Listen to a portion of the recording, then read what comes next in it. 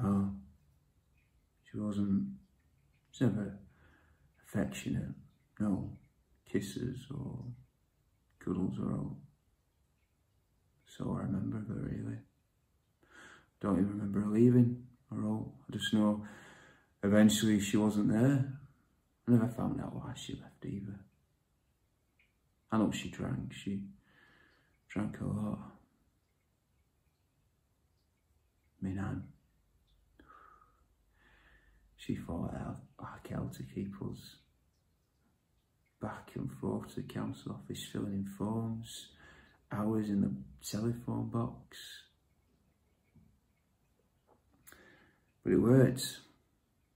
We went to live with her in the end. After her funeral, everyone went back to hers. All these people I was related to, but I'd never met. So strange. I hated attention even then. I stayed in the hall, hiding. It's where all the pictures were, in frames on the dresser. I remember this one photo of me nan with her dad. I think it was. She must have been similar age to me on it. I was 10 at the time. I stared at that photo for hours. But I wasn't thinking of her. I was thinking of me. You know, I didn't have any pictures like that of a mum or a dad. I thought about that picture for weeks, and even then, I was on my own. Social worker brought us back a few days later to get some things. I was supposed to fill this suitcase they've given me with clothes and that. I don't know how, but I ended up in my nan's room, stealing her stuff. Cardigans, skirts, and some hand cream. I think it was the smell. I think it was comforting. Does that sound weird?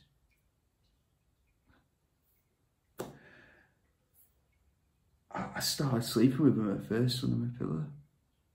Wait until later that I started to put them on. It was an escape. It's no one's fault. Maybe going was a trigger, maybe my nan dying was a trigger, but it's always been there in me. I guess I stole those clothes and opportunity presented itself, and well, here we are.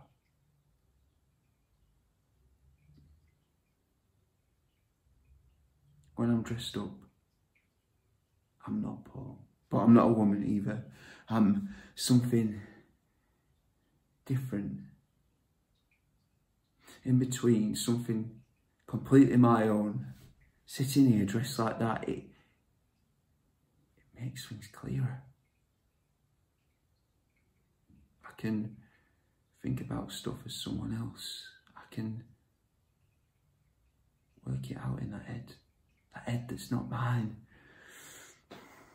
I know it sounds crazy, but to me, oh, it makes perfect sense.